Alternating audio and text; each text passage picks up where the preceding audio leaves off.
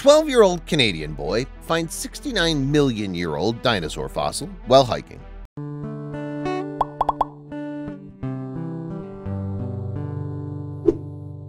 For me, it's just amazing because I've been aspiring to be a paleontologist for as long as I can remember. A lot of kids dream of becoming dinosaur experts when they grow up, but one kid in particular just got a glimpse of what it would be like to work his dream job as a paleontologist after he discovered the bones of a 69-million-year-old dinosaur.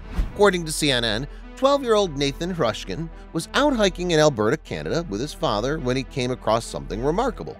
The boy alerted his father after he noticed what looked like a giant fossil protruding out of the ground. "The first thing I said was, 'Dad, you need to get up here,'" recalled Hrushkin. "My dad said that he could tell by the tone in my voice that I'd found something really good." Suspecting they'd found something significant, but still unsure, the father-son duo sent a photo of their finding to the Royal Tyrrell Museum. The institute confirmed their suspicion. They had indeed found a real dinosaur bone. It was identified as part of a young hadrosaur, commonly known as a duck-billed dinosaur. The museum sent experts to the Horseshoe Canyon area, where the discovery was made, to inspect the specimen up close. The area is part of the Nodwell property under the Nature Conservancy of Canada, NCC, which confirmed the Hrushkins' discovery of the fossil.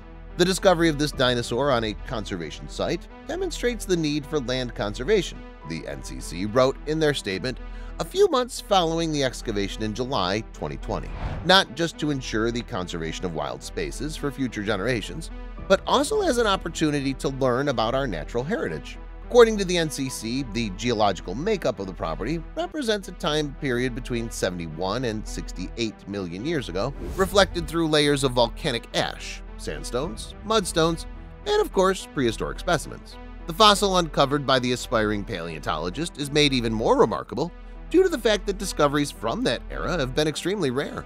The dinosaur remains are from a layer in Alberta where they don't have a lot of fossil information, said Nathan Hrushkin, Nathan's father. So that's why they were very excited to come and excavate it, because it fills a scientific knowledge gap. Following the discovery of the fossil, which was part of the hadrosaur's arm, researchers have uncovered between 30 and 50 bones in the canyon's wall, all belonging to the same individual dinosaur. The fossil specimens were removed in protective jackets made of burlap and plaster and brought back to the museum lab for further analysis. Based on early examinations, researchers established that the dinosaur had been a juvenile hadrosaur that were about 3 or 4 years old. While hadrosaurs are the most commonly found specimens in Alberta's Badlands region, only very few juveniles have been uncovered. These animals were probably the most common in Alberta in the Late Cretaceous period. They were probably as common as deer were today. Francois Therian, a paleontologist at the museum, told Canadian news outlet CBC.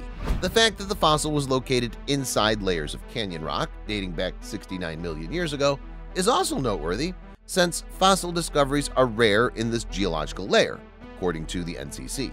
The experience of uncovering a real dinosaur fossil has been a dream come true for Hrushkin. For me, it's just amazing because I've been aspiring to be a paleontologist for as long as I can remember, the preteen said. Both father and son hope to someday view the dinosaur they helped find displayed inside a museum.